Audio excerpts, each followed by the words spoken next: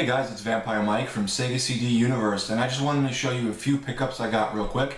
Haven't done a pickup video in a while, and we were driving by, Beth and I were driving by a garage sale today, and we stopped, and at this point I kind of wish I didn't, but anyhow, I saw a couple things, and I'll show them off real quick.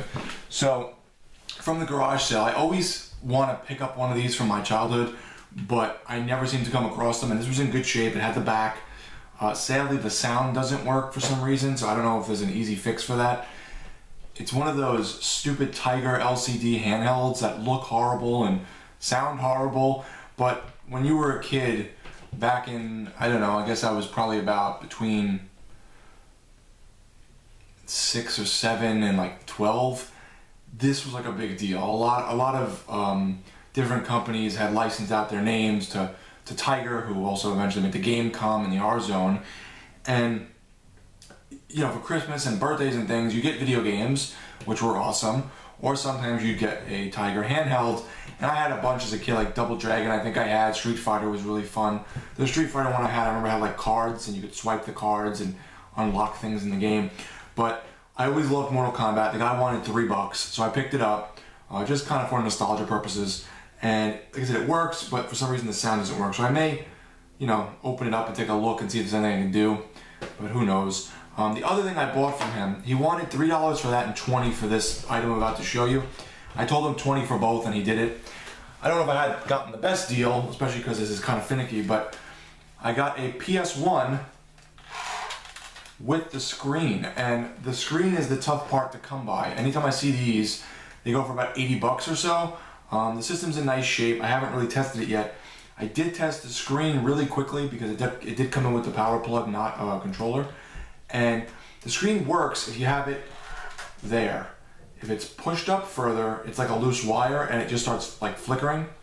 So I may open this up. You know who I wish lived around me? Kevin Twiner. He'd be able to fix this. But so I'll probably just lean it back a little, or maybe I'll open it up and see if anything's a little loose. But you know, for $20 for both, I thought it was cool. It kind of sucks that doesn't have sound and the screen flickers, but you know, you'll live to learn. What are you going to do? It's not the end of the world. I also picked up online, this was from, I want to say Amazon or eBay, I want to say Amazon. And this I had always wanted, and what pushed me over the edge to get it were Retro Carter, Ben's Sega Saturn videos, and Gunstar Heroes. Adam, my friend Adam Nelson, he did a very great in-depth review on this Cyberbots on the Sega Saturn.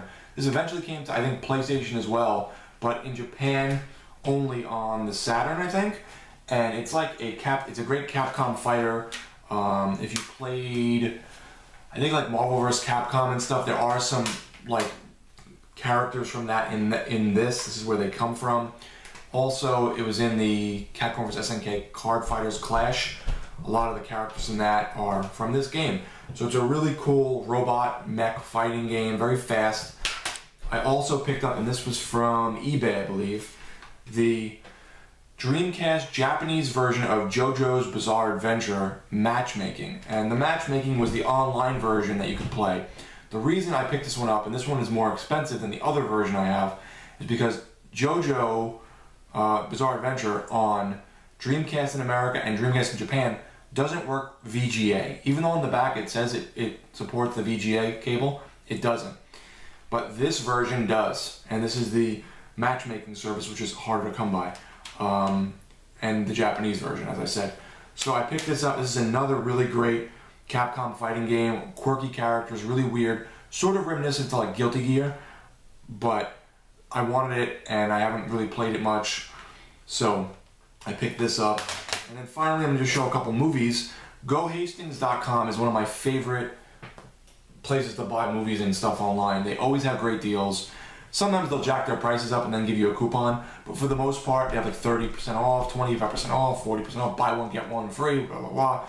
So I went on when they were having 30% off, and I was able for, I think it was $9 to get, I think it was actually 35% off at this point, Leprechaun, the complete set. So this Blu-ray set is Leprechaun 1, 2, 3, 4, Leprechaun in the Hood, Leprechaun Back to the Hood, and the new one, which was the WWE one with Hornswoggle, which it came out like a year ago, I think, and I saw it on, I downloaded a digital copy and watched it with Beth for free at one point. It was pretty bad, the new one. It was kind of, if you've never seen the Leprechaun movies, they start out kind of creepy, but more humorous. Then they get full-blown goofy. The new one with Hornswoggle is just very serious. It's like a serious horror movie. And the Leprechaun looks nothing like a leprechaun. It looks like something out of Blade. It looks like some weird imp demon thing. So that was kind of a letdown. But for all 7 films for like $9, they're almost $1 each. So pick that up. That was used. All this was used actually, everything here. And then this is normally about $40 to $50.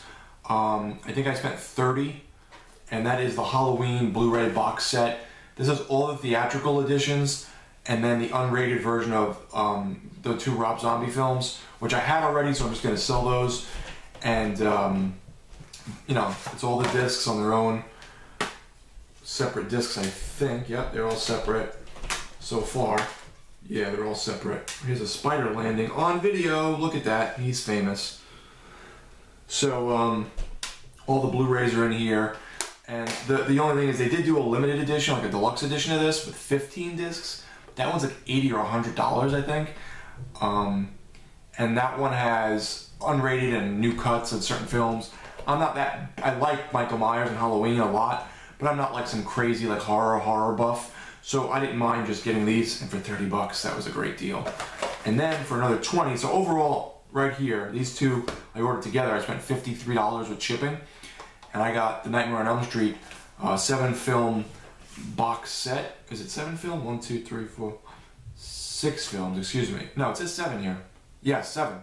And this comes with the original Nightmare on Elm Street, and then 2 and 3 on one disc, and then 4 and 5, Freddy's Dead, New Nightmare, and this is just like a bonus disc here.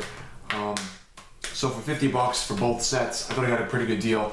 This doesn't come with Freddy vs. Jason, which is fine, and this doesn't come with the new Nightmare on Elm Street with Jackie Earl Healy, or whatever his name is, from Watchmen.